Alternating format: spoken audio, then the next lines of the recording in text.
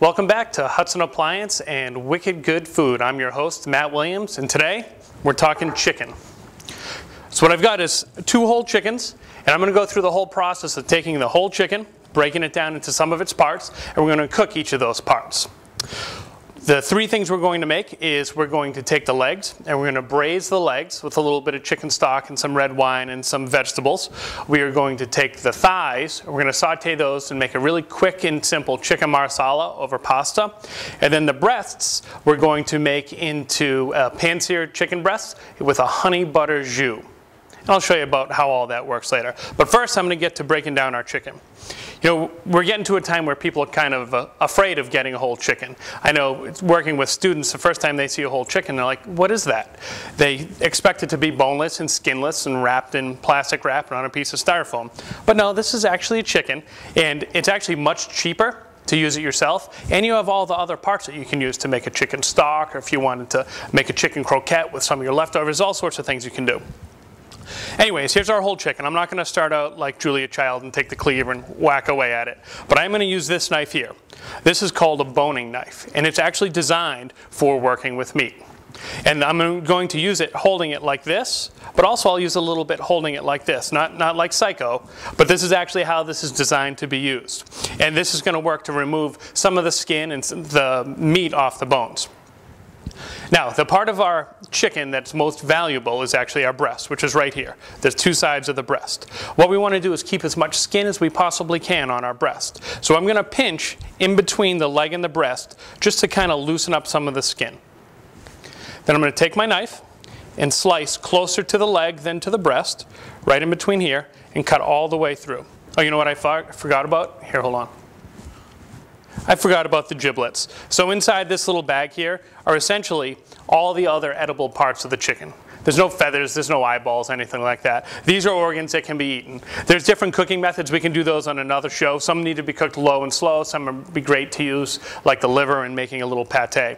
So we've opened that up. Then I'm going to spin it around so you can see, and I'm going to do the same thing on the other side, staying close to the leg.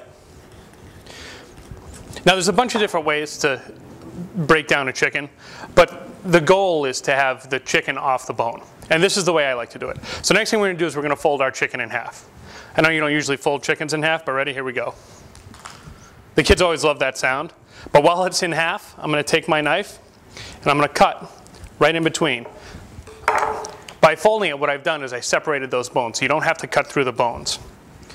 Now I'm going to take our legs and thighs and just move them over to the side.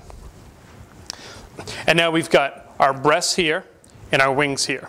Now we're going to do something called a Statler breast with this chicken. And what a Statler breast is, it's the regular chicken breast, but it has the first segment of the wing still attached.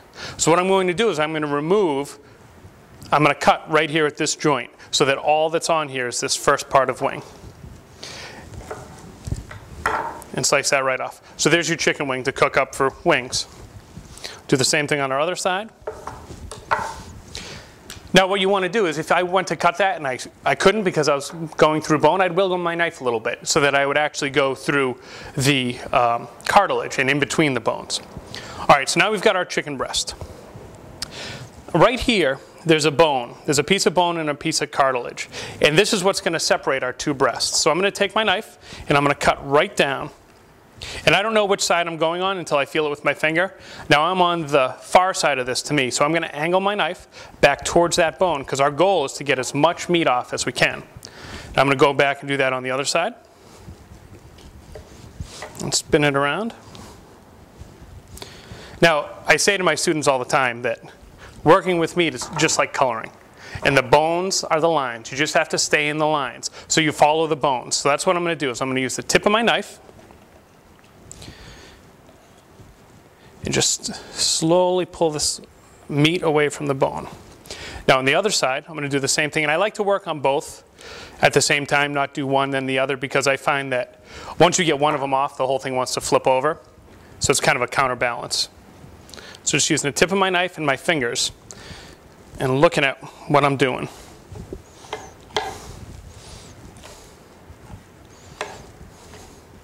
Now remember, we left that first wing section attached, so we're going to have to cut in between our bone right there, to leave that one bone on there, right at that joint. And we should come out with a beautiful chicken breast that we'll trim a little bit of this excess skin off of. But you gotta remember, we're going to do a seared application with this, so our skin's gonna shrink up a little bit. So I don't wanna get rid of all that. But this is what we've got. We've got a beautiful boneless skin-on chicken breast with the first wing section attached, which is just a way to make it look a little nicer and to use up some of your wing. Now you can take your finger and kind of feel around, see if there's any bone. There's a little piece of cartilage here. I'll remove that. So that can go in here. Then I'll do the same thing on this one, cut in between. You can see our little wing section there. And that can go right in there. Now all this skin that you removed, this is some of the best stuff on the chicken. So if you take this and you put it in a pan over pretty slow heat, what will happen is it'll render. All the solid fat that's in there will actually liquefy, which that fat is great if you're gonna make a roux to make some turkey gravy, or if you're, not turkey, if you're using turkey fat, but for chicken gravy or something like that. But the little fried bits of skin with a little salt, oh, that's good times. Maybe a little lime juice on them. So now I've got this hunk of the carcass. It's pretty clean. I did an all right job. This would be perfect to throw in a stock pot. Some nice cold water and just boil it or simmer it. All right, we're gonna look at the rest of this now. So we've got two other parts here. We've got our legs and our thighs. And there's one bone here, one there, same on the other side. And they're attached right here. Now, remember that the chicken's dead. It's not feeling anything, but we need to dislocate its hip essentially. So this is a ball and socket joint. So I'm gonna put the palm of my hand here and I'm just gonna lift this up. And you can actually see that bone pop right out. I'm gonna do it on the other side. So remember, it makes your life much easier to cut around a bone than to have to cut through a bone. So now I'm gonna angle back towards these bones here, because I wanna leave as much meat as I can on our leg and thigh.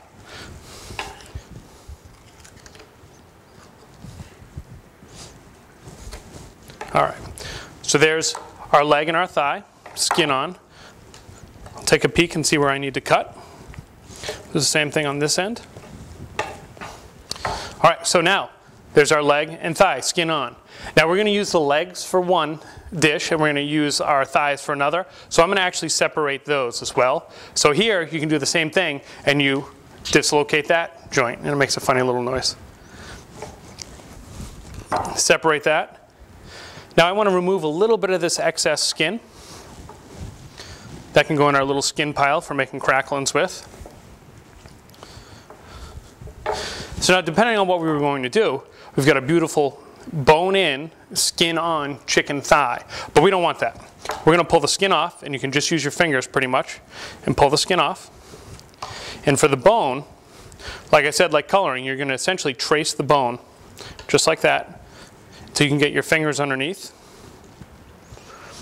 And then you can just kind of slide it off. And just use the tip of your knife and scrape the bone until you get to the end. And now we've got our boneless, skinless chicken thigh. Now this is what they use for making General Gao's chicken. This is the best part of the chicken, to me at least. It has the most flavor, it's the most forgiving. It has some fat to it so it doesn't dry out as much. So I'll show you what we just did. We've got our boneless, skinless chicken thigh. There's our skin-on chicken leg. There's a bone-on, skin-on leg and thigh section. Got our little wingtips here. And our Statler breast. And there it is. Now we've broken it down in all those pieces. Now, if I were doing this at home, I would have some zip-top bags ready, and I would stick whatever I'm not going to cook in the zip-top bag, stick it in the refrigerator, stick it in the freezer. I'm going to take a couple minutes, bone out this other chicken, sanitize this whole area so there's no raw chicken, no chance of cross-contamination. We'll get back and we'll get to cooking our dishes.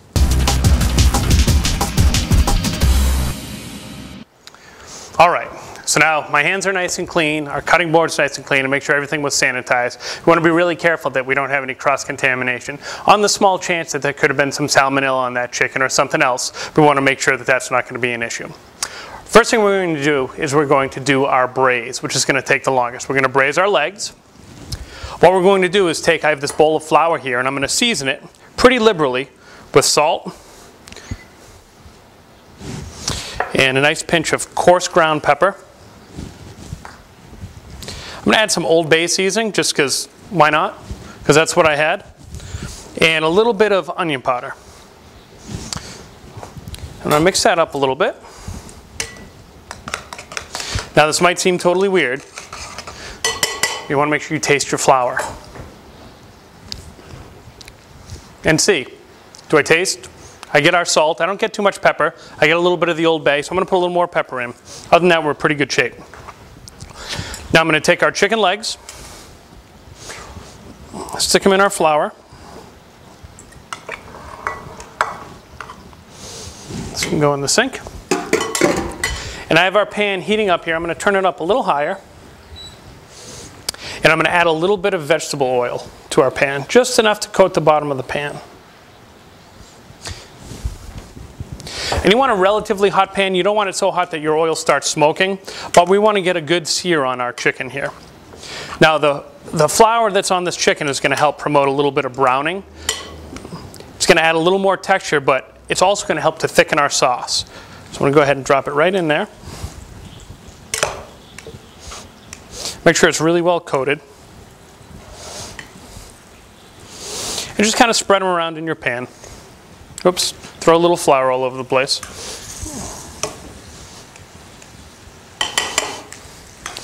All right.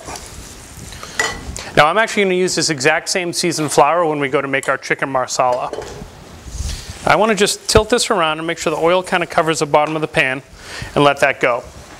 Now, I was talking about it earlier and I get excited for making some chicken crackling. So I have some chicken skin right here. I just cut it in about 1/4-inch pieces and I have it slowly rendering down. And you can see all that liquid fat in there. And that would be awesome to use in this dish or any of these other dishes we're making. Or to just save it to cook your eggs in or to make some home fries in. All right. So I just want to check and make sure this isn't too high. Nope, we're doing great. And you know what? I'm going to do what I said. I'm going to add a little bit of this chicken fat right in here. Perfect. We'll let that keep on cooking.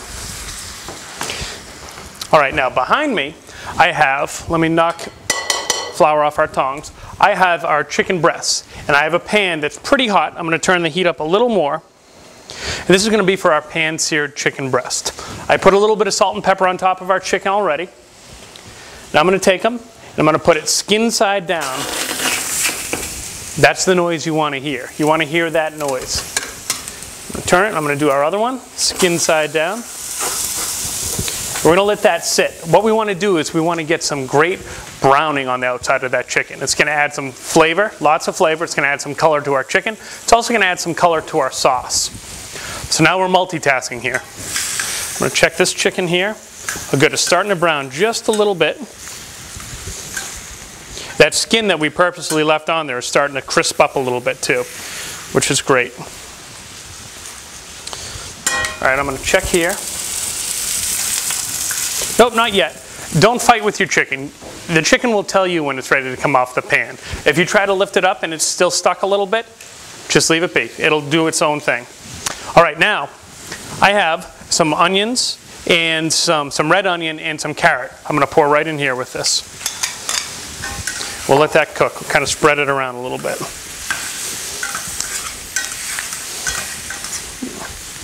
I wish you could smell it. It smells awesome. All right, and we'll check this. This is going around. Now when you're making this pan-seared chicken breast or our braise here, both of them you want to make sure you have in a pan that can go in the oven. It's going to make your life much easier than trying to move from pan to pan. You can see it's starting to brown a little bit in there. Not quite there yet.